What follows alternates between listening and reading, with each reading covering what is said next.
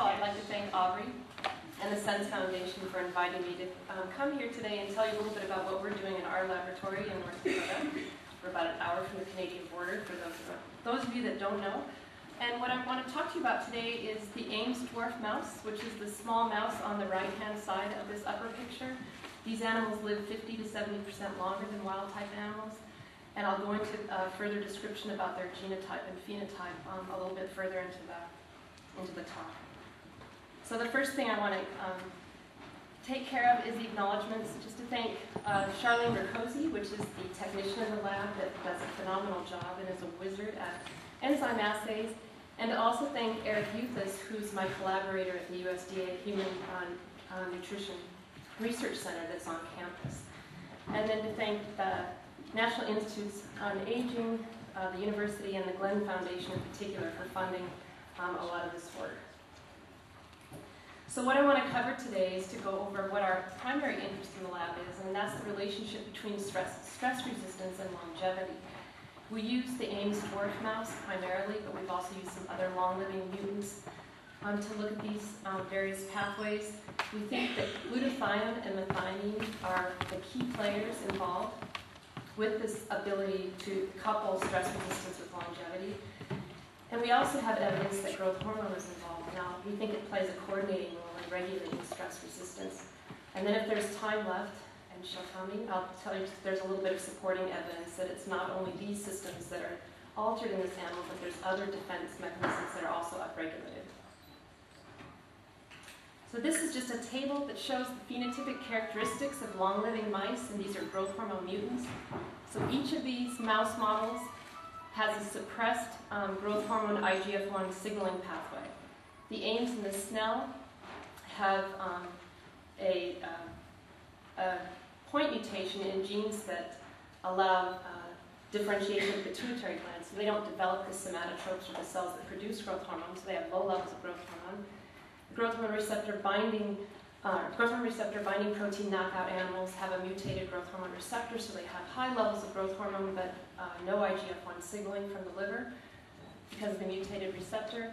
And then there's the IGF-1 receptor heterozygote and the Clotho mouse. So these are a couple of examples of growth hormone mutants that have, again, altered growth hormone and IGF-1 signaling, and they all live longer than their wild-type counterparts. And what we're primarily interested in is that all of these animals exhibit some form of stress resistance, primarily oxidative stress resistance, because that's been kind of the trend in the aging field that people focus on oxidative stress. But they also show some resistance to other types of stressors. So this is different mechanisms of cellular stress resistance or cellular defense. Many of these mechanisms are very tissue specific. They include scavenging systems, such as antioxidative defense enzymes, catalase, SOD, glutathione peroxidase, the detoxification enzymes, which are glutathione S transferases, which are located primarily in the kidney and the liver, heat shock proteins, repair systems, metal chelators, apoptosis. These can all be considered cellular defense mechanisms or cellular stress resistance type mechanisms, and then you can put yours that I haven't mentioned right here. So our PET mechanism currently is the glutathione and methionine metabolic pathways. Glutathione is a well-known antioxidant, but it also has several other functions within the system. It's involved in DNA synthesis and repair, protein synthesis. It's obviously involved in the metabolism of toxins through the GSTs, amino acid transport, and several other things.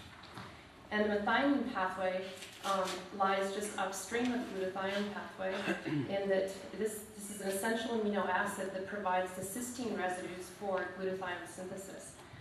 And methionine metabolism is involved in protein synthesis and also in phospholipid biosynthesis. One of the components of methionine is S-adenosylmethionine, and this is that SAM, or S-adenosylmethionine, provides or is the primary source of methyl donation for DNA methylation reactions, and I'll talk a little bit more about that in a few minutes. And then we also know that both vitamin B12 and folate are involved in the synthesis of methionine, and that dysfunction of these vitamins and those types of things also, dysfunction causes various diseases. So methionine is an extremely important amino acid. So I'll tell you a little bit about this is our poster child for aging, that's what we call it, the Ames dwarf. This animal exhibits hereditary dwarfism, and it wasn't until like about 35 years later when they discovered that it was a point mutation in a gene that drives differentiation of the pituitary gland. So this point mutation results in a lack of development of the somatotropes, the lactotropes, and the thyrotropes in the pituitary gland. So these animals are growth hormone, prolactin, and thyrotropin deficient. We showed several years ago that these animals the males live 50% longer and the females live 68% longer than wild-type animals, which was very significant. I can tell you a couple other things. They have very, very low incidence of cancer, so their tumor burden is much lower. Their incidence of different types of cancer is altered in comparison to wild-type animals. They're extremely insulin sensitive. Their core body temperature, because of the lack of thyrotropin, they have very low levels of thyroxine, so their core body temperature is about 1.5 degrees lower. And their antioxidant defense systems are significantly enhanced. And that's shown here. So this is the summary of the work that we've done over the past several years. We've been able to show that the hydrogen peroxide production by the mitochondria is significantly reduced in these animals. The enzymatic antioxidants that I mentioned before, catalase, SOD, GPX, the activities of these enzymes, the protein levels, and message expression is upregulated in these animals. If we add that growth hormone, you downregulate the expression of these enzymes and their activities. And we've done that in vivo. And we've also taken normal wild-type cells, added growth hormone, and you downregulate the expression. So we also know that non-enzymatic antioxidants, I mentioned GSH, methionine is also a powerful antioxidant.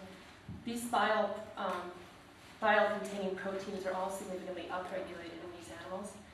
And the most important thing is that they're functionally significant. So if you inject these animals with paraquat, which produces a systemic oxidative stress, the dwarf animals outsurvive the wild-type animals. So this upregulation is significant functionally. We've also looked at protein damage, oxidative DNA damage. Barha's group looked at mitochondrial DNA damage and inorganic peroxides, and they're all significantly lower in these animals, which also suggests that this enhancement in antioxidant defense is functional. And then we've also spent a lot of time looking at oxidative phosphorylation and enzymes and various enzymes within the mitochondria. And most of these are highly upregulated in these animals. In addition, CoQ9 and CoQ10 are also increased in the Ames mouse over wild-type animals. So it suggests that their ability to fight oxidative stress is enhanced on many fronts. So this just represents the GSH data that we found. This is the reduced form of glutathione is GSH, and it's enhanced at 3, 12, and 24 months. And this, again, this is in liver tissue. And we also found that the oxidized form of GSH, glutathione disulfide, is also enhanced or also increased in these animals. And so the total pool of glutathione available is much higher in the Ames dwarf compared to wild type.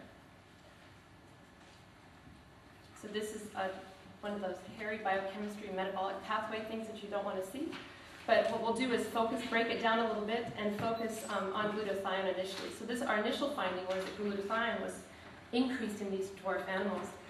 And so we started to look at some of the enzymes involved in its metabolic pathway. So it begins as cysteine, and it's acted upon by glutamylcysteine ligase. This is the rate-limiting enzyme in the biosynthesis of glutathione.